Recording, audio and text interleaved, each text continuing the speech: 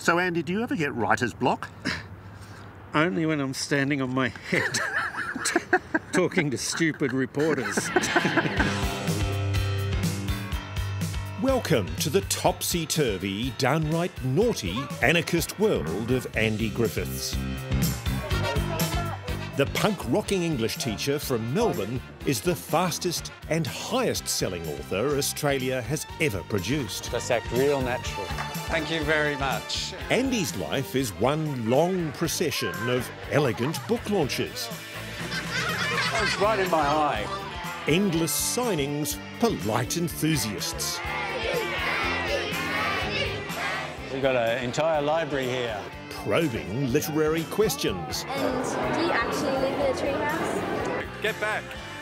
And intellectual exchanges with his audience. Well, I'm dead. Yeah. We'll see who's dead, pal. I think it's just going to be a zap. His books might be lowbrow, I found another bit. but Andy and his equally silly drawing mate, Terry, Andy Griffiths, that's me. Oh, yeah, and Terry Denton. are the envy of sophisticated authors all over the world. You've sold, I think, what, 7 million copies around the world? You say million or billion? Working on the billion, yeah. You're truly a naughty little boy, aren't you? What Naughty Andy puts in his millions of books is why kids can't get enough. Deliciously disgusting, dangerous behaviour and occasional death. What do you love about the books so much?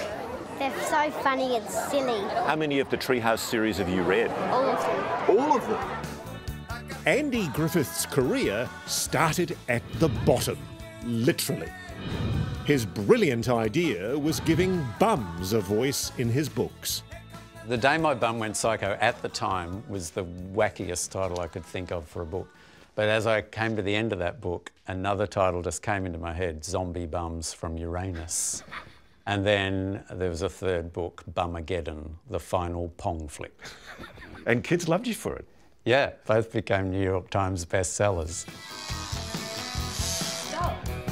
15 years after bums took over the world, Andy Griffiths enjoys a very comfortable life with his teenage daughter Sarah and wife Jill, who's his long-suffering editor. Sarah, be careful. Don't cut the tops of your fingers off, OK? But bottom line, he's more like an annoying little brother than a dad.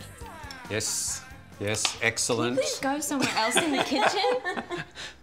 Oh, maybe Jill needs some help. Emboldened by the booming bum books, Andy wrote The Bad Book in 2004. The old lady who swallowed a poo. A celebration of all things dirty, dangerous and disgusting. Perhaps she'll spew. Like The Bad Book is like an atomic bomb of uncontrolled madness. There's a lot of rhymes there that kids love, and I've often recited, hey diddle diddle, the cat did a piddle, the cow did a poo on the moon, the little dog barfed to see such fun, then ate it all up with a spoon. Predictably, the moral minority had a heart attack.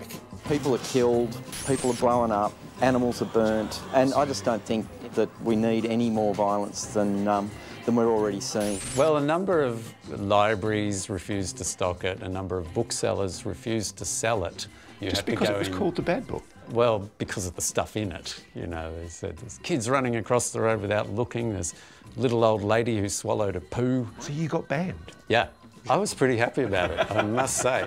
The Bad Book is on the nose with some retailers who are refusing to sell it. Even shoved into bookshop back rooms, sales went through the roof. What do you think of that claim that writing something about a child doing something horrible to another child might incite that child to do it? I don't accept it at all, because children read a book knowing that it's an imaginary game, and they delight in it because it's not real life. And if you don't have danger or bad stuff happening in a story, you don't have the opportunity for heroic or courageous or inventive action to solve it. So that's why we need these things. And if we try to write stories that are all light and beauty and kittens, puppies and ponies, those kids are going to walk away and they'll find it somewhere else. And it works. Millions of kids who were once not reading are now reading Andy. My dad was too mean to build me a treehouse. His wife and editor, Jill, says Andy's comedy is actually critical to solving a very serious problem. It's also true that a little brother can live for 9 days without his head. So. The disturbing number of high school kids who still can't read properly.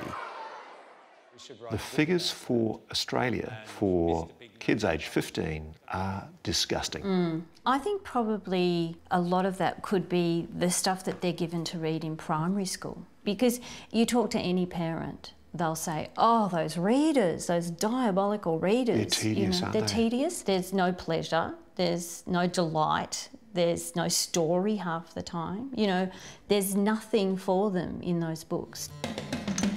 Aha, so this is the Andy treehouse. This is it. For the first time, Andy's giving us a sneak peek inside his weird little work world. Oh, what a great playroom, Andy. I'd never do any work in a place like this. Well, that's part of the secret, is it's not work, it's play. This is where he's written the astonishingly successful Treehouse series, now translated into 21 languages. This is our headquarters where we write books, or we try to write books, and we're continually adding new levels of amazement and wonder and danger. So a big bowling ball with some guy squashed underneath it. Yep. It's also where we meet Terry Denton, Andy's illustrator, and another frequent character in the books.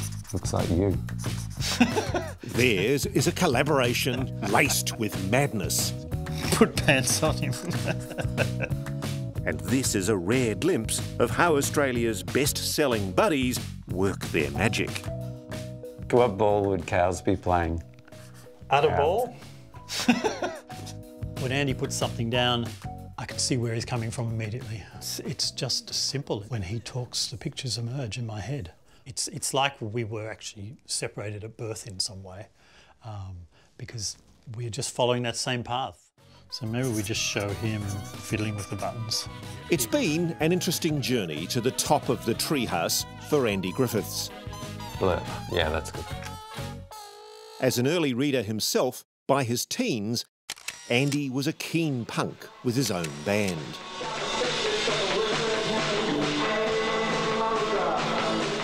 I loved all forms of loud, obnoxious music, and punk rock was like the best. I'm trying to get the names of your bands. There was the Gothic Farmyard and Skippy the Butcher. Yes. You were the lead singer, weren't you? I call myself a vocalist because technically I can't sing a note. From flailing punk rocker to rocking writer, Andy has silenced his critics with his global success. Wow, here you all are. This is obviously the cover of the new book. What do you think? Daughter Sarah is the road tester. I'm bored. Okay. I'm the chairman of the board. It's pushing it. It really is pushing it. You're tough. Is it surprising to you that your dad is a star to thousands, hundreds of thousands of school kids? Oh yeah, it's very funny because I just think of him as, you know, the guy that's really annoying around the house and tells terrible dad jokes. Is it a bit embarrassing? Well, I've never had any other dad, so, you know, I don't really know what it's like to have a normal dad. There you are. Have fun in the Shark Tank. Or be thereby solemnly reopened for business. His fanatical fans are already smashing their piggy banks for the next Andy Griffiths book. There's a new one coming out called the 78-Story Treehouse. What's in it? Do you know what's in it? I've seen it today. I could have solved that information.